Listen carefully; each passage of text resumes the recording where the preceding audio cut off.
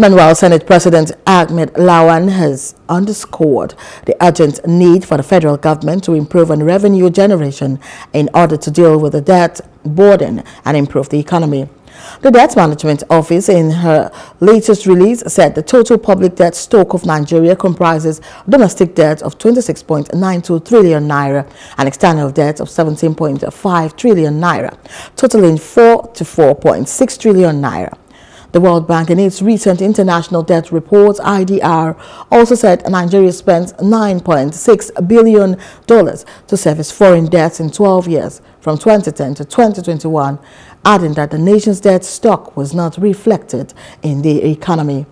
Lawan, who delivered an address to mark the celebration of his birthday in Abuja, said most of the infrastructural developments in the country were facilitated through loans. We have to work hard to improve our revenue generation, collection, because it's not looking too sustainable that we tolerate people, some agencies of government, to misapply or not even declare the revenues they collect. We can't continue with that.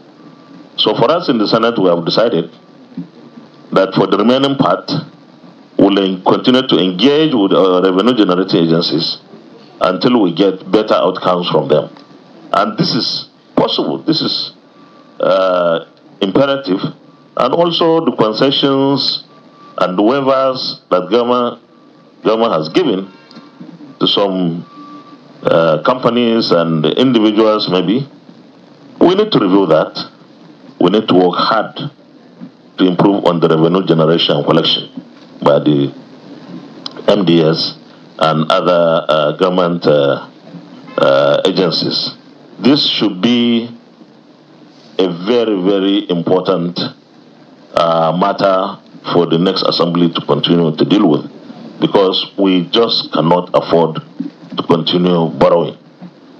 We should minimize it. I know it's not possible to eliminate it completely, but we should minimize it. Hello. Hope you enjoyed the news. Please do subscribe to our YouTube channel and don't forget to hit the notification button so you get notified about fresh news updates.